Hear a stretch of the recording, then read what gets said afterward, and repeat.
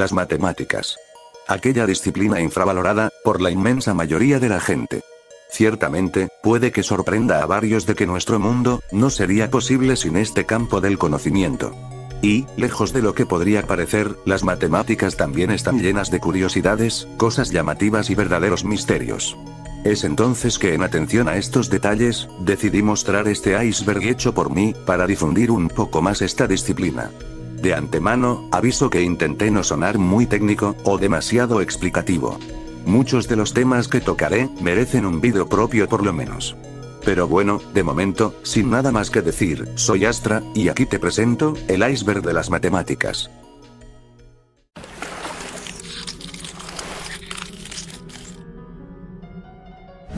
Es un número que en principio, busca representar la ausencia de cantidades. De alta importancia para las matemáticas, resulta curioso que durante gran parte de su historia, no se comprendió la utilidad real del cero. Muchas culturas lo usaron de manera intuitiva, pero no aprovechaban su potencial. El cero es necesario para definir apropiadamente la notación posicional de los números, y dar tremenda simplicidad a las operaciones aritméticas. Muchos a lo mejor ya lo sabrán, pero gran parte de lo que hoy conocemos como Internet y la computación, se cimentan sobre la base de algoritmos matemáticos.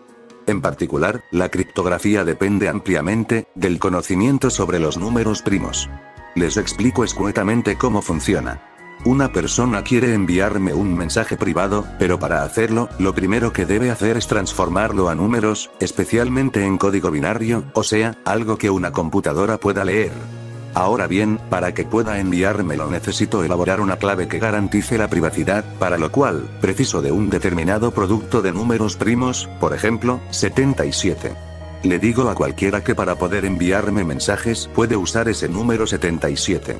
La cosa está en que ahora cualquiera sabe cómo enviarme mensajes, pero lo que no saben son los mensajes en sí, y para eso requieren saber cómo obtener mi clave, es decir, encontrar los factores primos, o sea realizar el proceso inverso.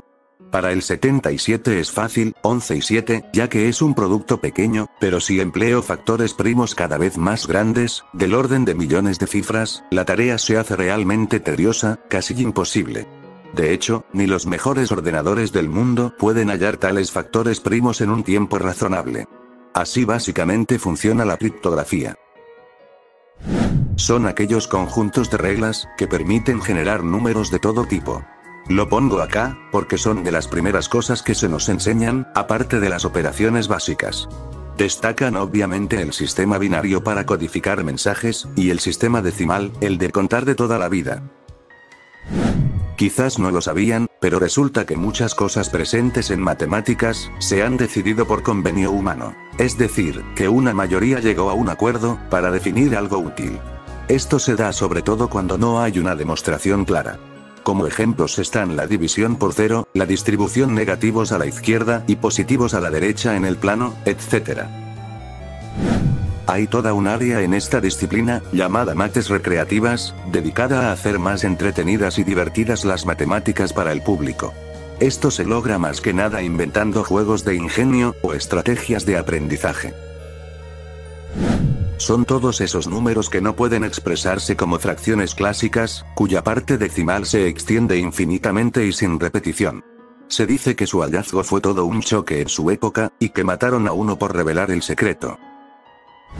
Si alguna vez pensaste que tenías algún grado de dificultad para entender matemáticas, puede que no hayas estado necesariamente equivocado. Por un lado, tenemos la acalculia, que es la alteración en habilidades para las matemáticas, debido a una enfermedad o lesión cerebral.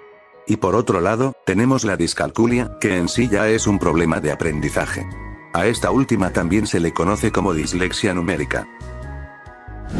Se le conoce así a la creencia infundada, que postula que los números tienen una conexión profunda, mística y oculta con todas las cosas. Así, a cada número se le otorga un valor y unas propiedades mágicas para explicar y relacionar algún detalle aparentemente misterioso en el universo. Si bien, a inicios de los tiempos fue popular entre los matemáticos, quienes daban un valor trascendente a esta instrucción, ahora no es tomada seriamente.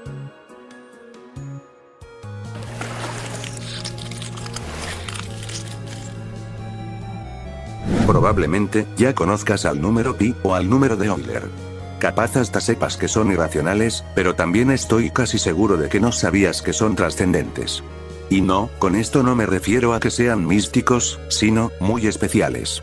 Pasa que pi, y el número de Euler, pertenecen a una clase de números que no son soluciones de ecuaciones polinómicas con coeficientes racionales, es decir, aquellas ecuaciones de toda la vida con coeficientes fraccionarios. Sí, es algo complicado, pero el punto acá es saber que aunque no se conocen muchos números trascendentes, estos forman un conjunto mucho más grande que los números convencionales. Son esos resultados raros, difíciles de decidir, que aparecen al operar con el infinito, los cuales se presentan más que nada cuando tratamos con límites. La relación de Euler es considerada oficialmente por la amplia mayoría de matemáticos como la más bella entre las ecuaciones. ¿Qué? ¿Por qué? Pues, esto se ha debido a que en ella aparecen las constantes más importantes y famosas de esta disciplina: el 0, el 1, el número pi, el número de Euler, y la unidad imaginaria. Una paradoja se define como un problema contradictorio, o que desafía el sentido común. Las matemáticas no se libran de ellas. Aquí, no obstante, solo menciono las más simples. Tenemos por ejemplo, la paradoja del cumpleaños. ¿Cuál es la probabilidad de que en una reunión dos personas cumplan años el mismo día?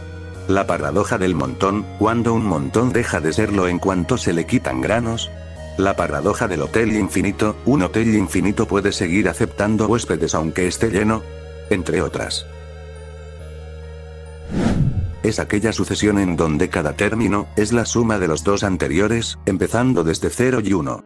Es una sucesión muy curiosa, y aparece con mucha frecuencia en diversos contextos, como la crianza de animales y plantas, la computación, y al parecer, también en algunas configuraciones naturales.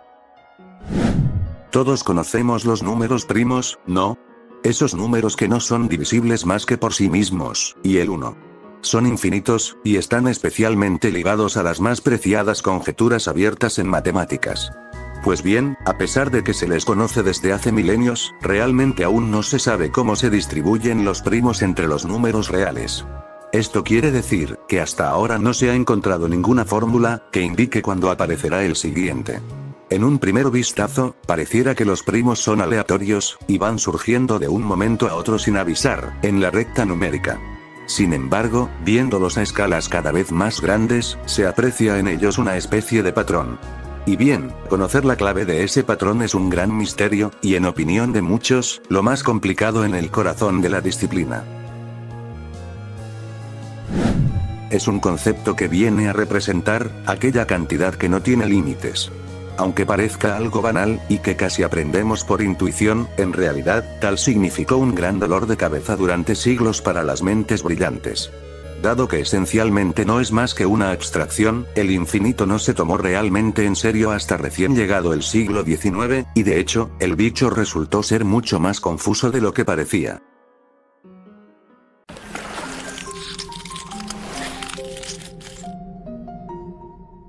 Como en toda facción de conocimiento, en las matemáticas existen complejísimos problemas abiertos, que hasta ahora no se han resuelto o que tardaron demasiado en dominarse. Muchos de ellos llevan incluso varios siglos en ese estado, y su importancia depende de lo que se pretenda resolver. Como muestra, tenemos el último teorema de Fermat, la conjetura de Goldbach, la conjetura de Collatz, el problema de Sierpinski, el teorema de los 4 colores, entre otros. Esto hace referencia a que cierta expresión matemática carece de solución en determinado conjunto numérico o rama. Por ejemplo, tenemos la división por 0 en aritmética o la raíz cuadrada de -1 en los números reales. Es la propiedad que tienen ciertos números, de que en cualquier base posean distribución uniforme. Esto se refiere a que todos sus dígitos poseen exactamente la misma probabilidad de aparecer. De ello, se dice a modo de curiosidad, que toda la información del mundo podría estar contenida en tales dígitos. Descubrir la normalidad de un número puede ser extremadamente complicado, y de hecho, hay números ultra conocidos como pi, que no se sabe si lo son, pero según nuestra experiencia se piensa que todos los irracionales son normales. ¿Qué pensarías si te dijera que en matemáticas, realmente existen infinitos conjuntos infinitos? O mejor aún, ¿qué tal si te digo que de hecho cada infinito es más grande que el anterior? Esto que parece una total locura, tuvo un gran impacto en los matemáticos de hace 2 siglos con el trabajo de George Cantor, quienes no tardaron en verlo como una aberración, y un concepto irrelevante sin equivalente en la naturaleza. Si bien es cierto, la labor de las mujeres en matemáticas ha quedado históricamente opacada ante los descubrimientos que han venido de parte de varones, sería absurdo negar o menoscabar sus contribuciones, las cuales han tenido un enorme impacto posterior en esta disciplina.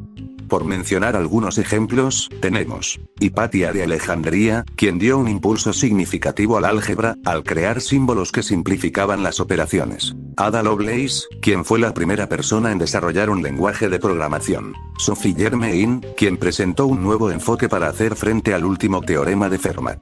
Y, por supuesto, la fantástica Emmy Noether, cuyo trabajo es de vital importancia en la física teórica moderna, dando un porqué a la existencia de leyes de conservación en la naturaleza, y magnitudes que no varían en el tiempo. Descritos por Claire Gödel en la primera mitad del siglo pasado, estos representaron un duro golpe para las matemáticas, y para el programa de David Hilbert, quien buscaba formalizar toda la disciplina. En resumen, estos teoremas nos dicen, por un lado, que siempre habrá enunciados formados a partir de axiomas no contradictorios entre sí, que no se pueden probar ni refutar, y, por otro lado, que si un sistema aparenta estar libre de contradicciones y errores, entonces nunca podremos estar seguros de que lo sean. En base a estos postulados, parece intuirse que las matemáticas ya no son un conocimiento tan preciso. La llamada divina proporción, o número de oro, es un número irracional que posee muchas cualidades interesantes, el cual representa la proporción existente entre la suma de 2 segmentos y uno de ellos. Ha sido ampliamente conocido desde la antigüedad por su presencia en incontables patrones naturales, como la concha de los nautilos, la distribución de hojas en un tallo, y su uso en ramas como el arte y la arquitectura. Este número es fuerte y generalmente asociado a la belleza, la uniformidad, y la perfección.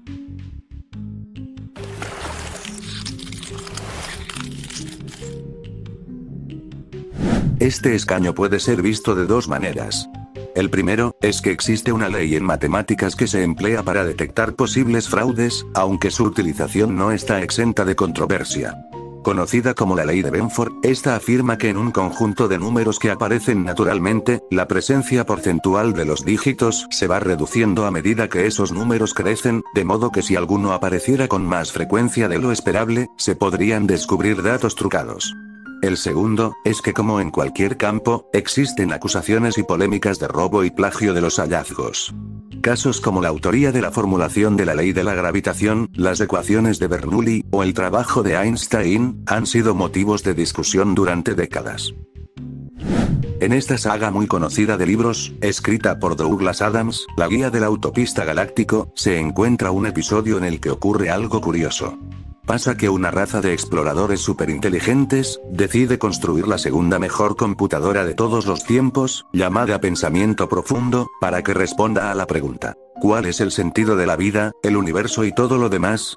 A lo que ésta responde que es nada más y nada menos que 42, arguyendo que la pregunta estaba mal formulada. La respuesta entonces origina toda una travesía para hallar dicha pregunta. Sí, por supuesto, existen aplicaciones que nos pueden ayudar a resolver problemas cuando estemos aburridos, o simplemente no queramos hacer por nuestra cuenta la tarea, aunque también pueden ser herramientas útiles para aprender. Las más sonadas son Photomat, Symbolab, Matway, y GeoGebra. Son básicamente aquellos objetos geométricos cuyas estructuras se repiten a diferentes escalas. Pueden dar la impresión de estar fragmentados o ser irregulares, pero si se cambia el enfoque de vista, tarde o temprano aparece un patrón. Están muy presentes en la naturaleza, sobre todo en las entidades biológicas, lo que les puede dotar de una belleza particular y ordenada. Pero fuera de lo estético, los fractales también han encontrado utilidad, por ejemplo, en campos tan variados como la geología o la medicina.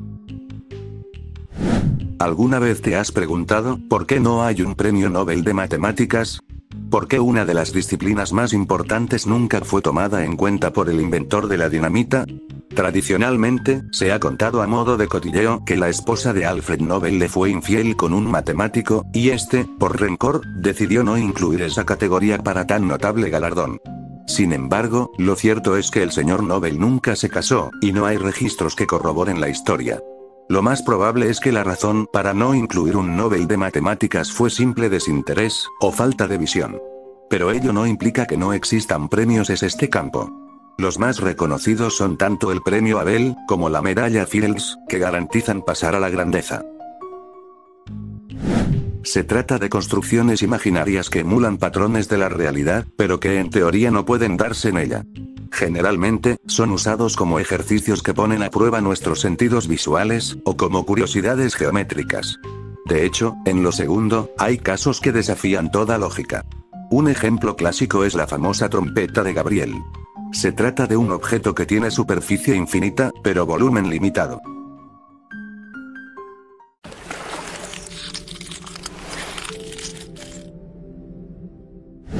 El ya mencionado matemático Gödel era una persona sumamente particular. Amaba con pasión su campo de estudio, la lógica, y era incluso reconocido por ser molestamente riguroso y determinado.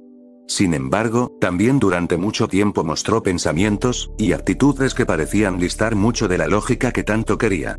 Por ejemplo, al igual que muchos, este creía firmemente en la existencia de los fantasmas, y en fuerzas místicas que nos llevan al bien. Pero quizás, el punto más curioso, sea que al final de su vida cogió una paranoia inconsistente. Él pensaba que otros matemáticos intentaban envenenarle para quedarse con sus logros. Debido a esto, llegó a tal punto de que tenía que ver meticulosamente cómo su esposa Adele preparaba la comida. Luego, usaba laxantes que creía expulsaban el supuesto veneno. Un día, su esposa enfermó, y tuvo que ser hospitalizada por 6 meses, así que sin nadie de confianza, el señor Gödel dejó de comer hasta morir por inanición. Algunos han querido ver en las matemáticas una suerte de pseudociencia que va ligada a la manera en cómo se realizan sus hallazgos, ya que estos no dejan dudas o cuestiones. Ante ello, es cierto que las matemáticas son la única línea de conocimiento en la que los resultados son inamovibles una vez demostrados. Sin embargo, los procedimientos que se siguen para las demostraciones se rigen con mucho escrutinio y, por un aspecto importante, la revisión entre pares, que puede hacer que no se dé una última palabra durante años.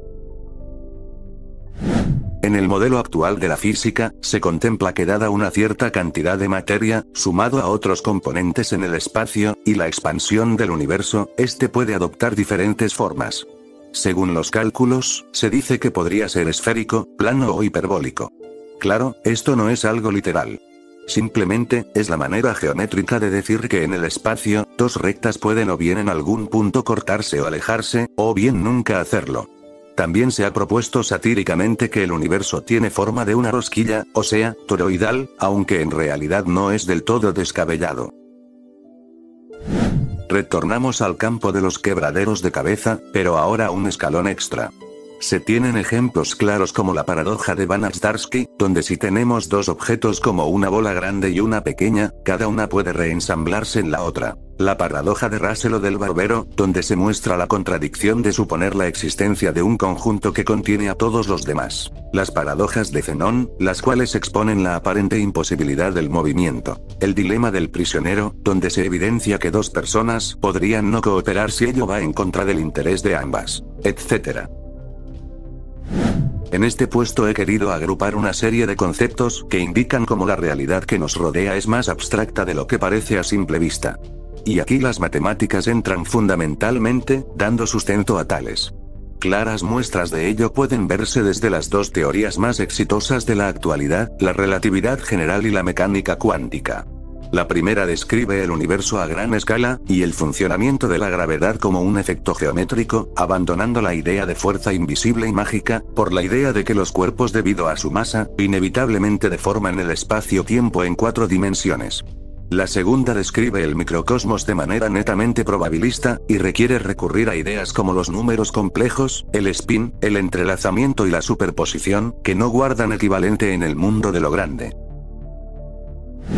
Algo curioso que aparece al ir sumergiéndonos cada vez más en el terreno de la no demostrada teoría de cuerdas, es que sus matemáticas tan extrañas y en extremo complicadas, permiten que surja naturalmente una noción difícil de concebir: las dimensiones compactadas.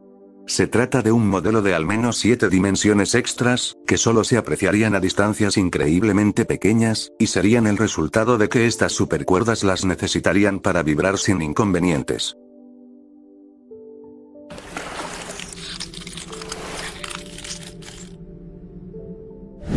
Como se mencionó en niveles anteriores, los números primos son una pieza fundamental para comprender en un aspecto básico la Internet y la criptografía modernas. Y de nuevo, si hay algo que caracteriza a estos números, eso es que parecen no seguir un patrón. Es entonces que ante este panorama, se ha especulado sobre que se podría en algún momento del futuro encontrarse aquella clave que permitiese conocer la distribución de los primos. Por ello, se ha postulado que si ocurriese, se podría acabar completamente con la privacidad en línea y que cualquiera con un conocimiento moderado acerca del tema, tendría la capacidad sin restricciones de acceder a cualquier tipo de información. Sí, tal parece que existe algo así como una ecuación que es capaz de describir este sentimiento tan embriagante. O bueno, algo así. Depende de cómo se interprete. Se trata de la ecuación de Dirac. Esta es usada en numerosos contextos dentro de la física, pero el más sonado sería aquel que permite describir el concepto de entrelazamiento cuántico, una propiedad curiosa del mundo subatómico sin equivalente en el nuestro.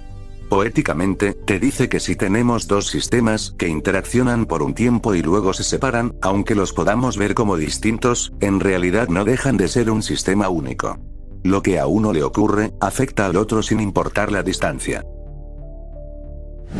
Este puesto se refiere a la idea que contiene a una hipotética primera gran causa del universo, en ciertas órdenes iniciáticas como los masones.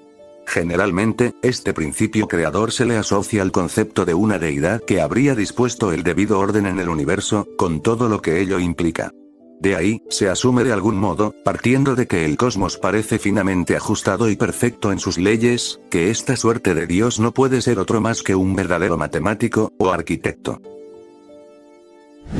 Son una serie de problemas propuestos por el Clay Mathematic Institute, a comienzos de este milenio, los cuales representan unos de los más complejos dentro de esta disciplina. Su demostración o refutación, traerían grandes avances en diversas áreas, y nos proporcionarían un conocimiento muy profundo.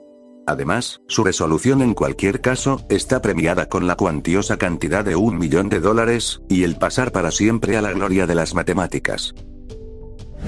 Durante mucho tiempo, se ha pensado que las matemáticas pueden servir para describir todo cuanto pasa en el universo. Es así que siguiendo en esa línea no sepultada, algunos han querido ver en ellas la posibilidad de poder conocer, más allá incluso de las leyes de la probabilidad, acontecimientos futuros.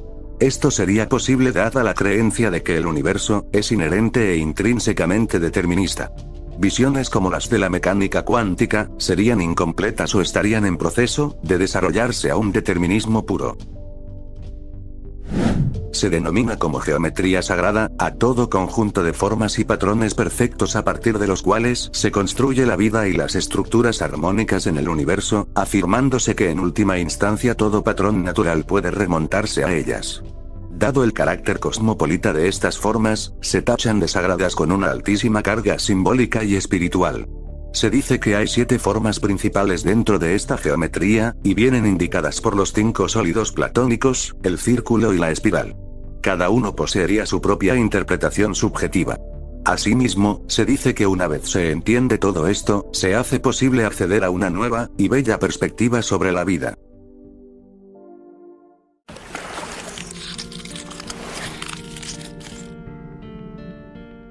Algunas personas, basándose en lo aparentemente bello y ordenado que es el universo, junto con la totalidad de sus leyes y constantes físicas, han querido ir más allá de la propia idea de una creación pensada, postulando que el cosmos tal y como lo conocemos, no es más que una simulación.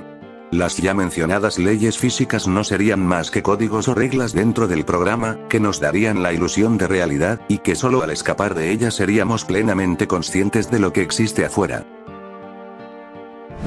Muy en la línea con lo que hemos visto en el puesto anterior, se ha soñado con la oportunidad de que en algún momento se encontrara tal cosa como una ecuación que fuera capaz de describir cuánto existe en el universo. Desde el movimiento de los átomos, hasta el funcionamiento de las fuerzas a gran escala, absolutamente todo estaría contenido en aquella ecuación, y nuestras teorías actuales solo serían casos particulares o aproximaciones a esta. Sería como descifrar el secreto mejor guardado y abstracto del temible demonio de Laplace. Aquel que lo descifrase, tendría frente a sus ojos tanto al futuro como al pasado, y nada le permanecería jamás oculto. Actualmente, quizás lo más cercano a ello, a una ecuación maestra, sería el lagrangiano del modelo estándar, que resume exitosamente en un plumazo, más de 2000 años de historia de la física y las matemáticas. Muchas cosas en nuestra vida cotidiana damos por sentado que son peligrosas, pero con casi toda seguridad no pensaríamos ni de cerca que las matemáticas sean parte de ellas. Sin embargo, lo cierto es que depende del enfoque y el uso. Las matemáticas, al proveer conocimientos, naturalmente no se espera que causen daños. El detalle es que sí, o al menos no directamente.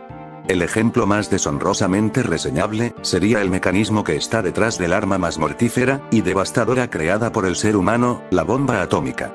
Básicamente, la creación de un arma nuclear, se hace posible gracias a las ecuaciones de Einstein que relacionan proporcionalmente la masa y la energía. Es otra muestra de que el conocimiento no siempre es usado para el bien. Esto se deriva de los hallazgos de Gödel. Existe la posibilidad de que todo el cuerpo axiomático sobre el que se cimenta la matemática moderna esté plagado de contradicciones y, dado lo ya visto, jamás podremos estar seguros de que no sea así. Probablemente, el más grande misterio en torno a esta disciplina sea lo concerniente a su más íntima interpretación. Lo interesante es que no podemos ofrecer una respuesta con total seguridad. Hay argumentos que apuntan en ambas direcciones, por lo cual, el terreno no es claro.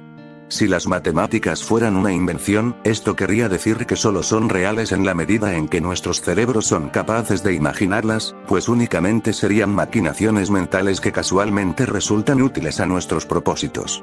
Y si por el contrario, fueran un descubrimiento, ello significaría que son un aspecto indisoluble y fundamental de la misma realidad, que siempre ha estado allí, esperando el surgimiento de seres inteligentes que fueran capaces de entenderlas.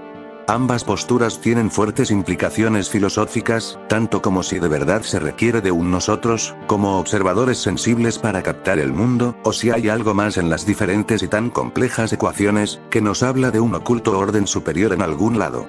La cuestión ciertamente seguirá.